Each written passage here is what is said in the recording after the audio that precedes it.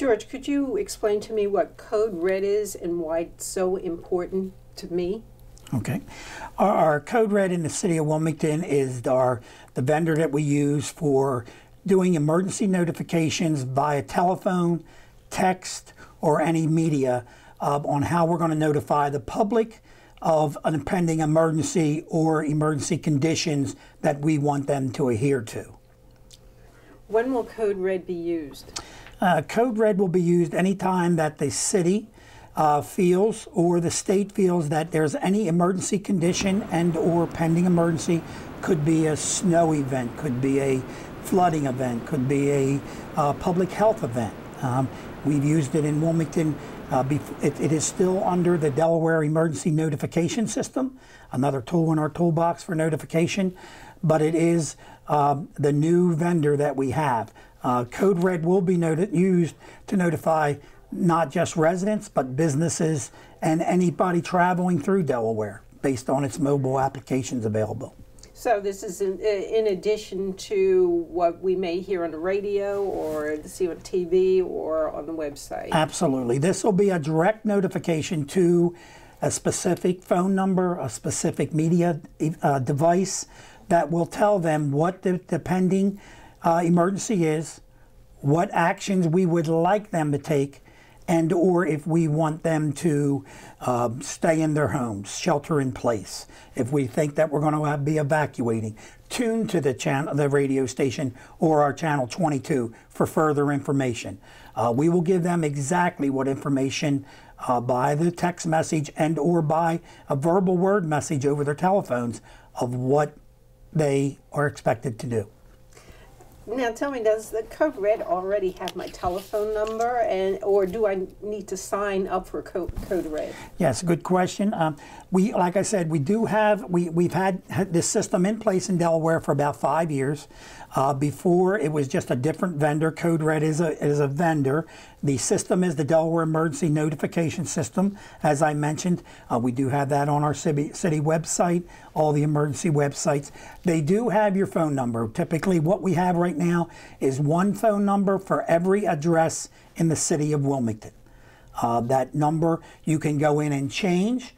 And now with the enhanced Code Red, you can then go in and add multiple phone numbers or multiple devices. But we do have a phone number for every physical address in the city of Wilmington, and that cannot be blocked. You know, it's not like a nuisance call that you're getting that won't come through. This message will come through. So that's my landline it would have. And I have a cell phone, so I can go in and include my cell phone if I have multiple cell phones. Yes, and we're going to start in April 1st when the registration starts for adding multiple devices. People can go in, actually check to make sure their address is right, make sure that they can, by putting their phone number in, and then they'll be able to actually add different devices, add different numbers. If they want more than one number, a second number, which will mean that if we call their home, they're working that day, might call their work phone number, might call their cell phone to let them know that there's emergency in their community, you know, not to come back to that area in case they don't hear it on any media device. So that's going to be the nice enhanced things about the Code Red part, is it's enhancing the availability to get more than one device out. Family members. My kids, they have their own cell phones. Would I be able to add that to the... You would. We would not call all them unless we don't get a hold of the first number. Our typical thing is it's not a individual notification, it's a location notification. So it's the pending emergency based on that location, 22 South Heald Street. That's where the emergency is in that area. We want to notify residents or people around that area. It would only notify those addresses that we designate within that area that we want notified. Oh, I see. So beyond the Wilmington area, we could do that. Yes, we could notify, because disasters typically don't have boundary lines, as you know. I mean, we could be at the Port of Wilmington. It falls in the city of Wilmington. A lot of that area surrounding that is not in the Wilmington area. So we do have the ability. It is a statewide system. We do have a phone number for, the system has a phone number for every address in the state of Delaware. So if we feel that that address is within the location of where we want to get that message out, I have the ability as an emergency manager, police department, fire department, public health, has that authority to get that message out to that recognized area for that type of event. Now tell me, is my information protected? Yes, absolutely. Based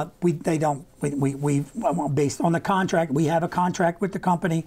The state doesn't let them share the list with anybody, share the numbers with anybody. As you know, typically, if you have an unlisted number, it's hard to get that number. We have those numbers. We can get those numbers through law because it's our job to notify people, and we don't want those calls blocked. But all your information is protected. Okay, how do I recognize a code red message? You'll actually hear the message.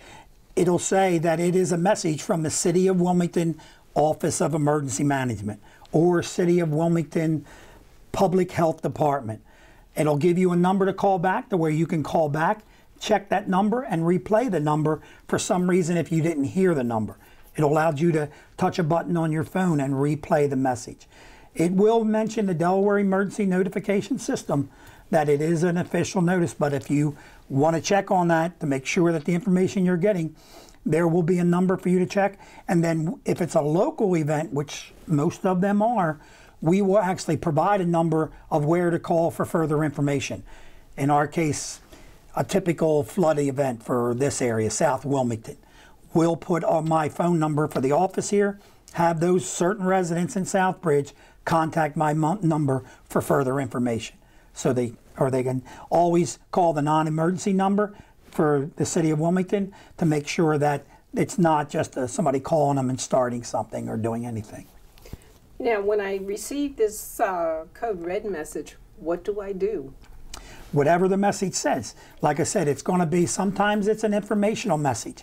We use this same system to notify people that to boil their water. We've had a water problem and the water's brown and they can see that, and we'll tell them not to use it for washing of clothes, or to go to where we want them to do, go to the local media, go to the local radio station or the TV station, or call the public health number or our city water department to find out more information. So it'll give you exactly what we want you to do. Seek other information or emergency actions. Go indoors. A tornado. Go indoors immediately, or shut your doors, close your windows, do not leave your house. It'll give you those exact words. Right.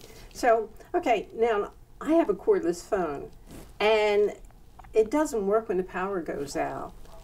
How will the system how will the system be able to contact me if I... Well, it becomes a problem just like every other device that depends on electric. But we always ask you to have, if you do have the power go out, have a regular landline phone available to be able to plug in.